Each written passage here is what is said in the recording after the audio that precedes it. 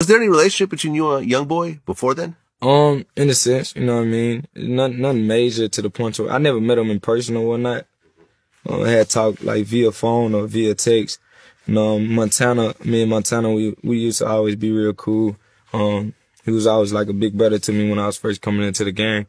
What's crazy is he DM'd me and wanted to sign me.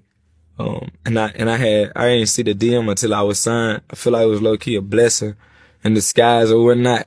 But so you were they wanted you to sign to Never Broke Again? Yeah, Montana did. I don't know about all the other artists or whatnot, but Montana, he hit me.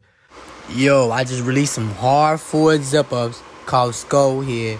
Come check me out on Instagram. It's like double_goated.